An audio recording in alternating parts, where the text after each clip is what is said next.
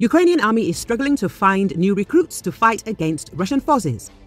After 22 months of war with a horrific human cost, the Ukrainian army is struggling to find recruits to battle Russian forces that are once again on the offensive. Some Ukrainians who joined the fighting at the start, in February 2022, are still in combat and exhausted, while volunteers to replace those killed or wounded are becoming rarer.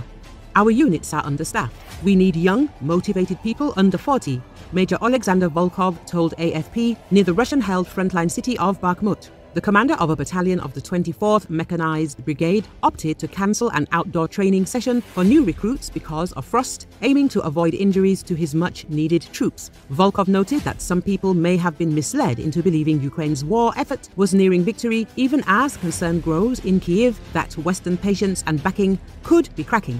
The current situation is not that simple, and we're doing everything we can to hold him back and beat him, he added. Despite Ukraine's summer counter-offensive that employed billions of dollars worth of Western weapons, the front lines have barely shifted in over a year. Russian forces have gone back on the attack since the fall and were pressing to make gains, especially in the east. Ukrainian President Volodymyr Zelenski asked at the start of December that the military command review the recruitment system.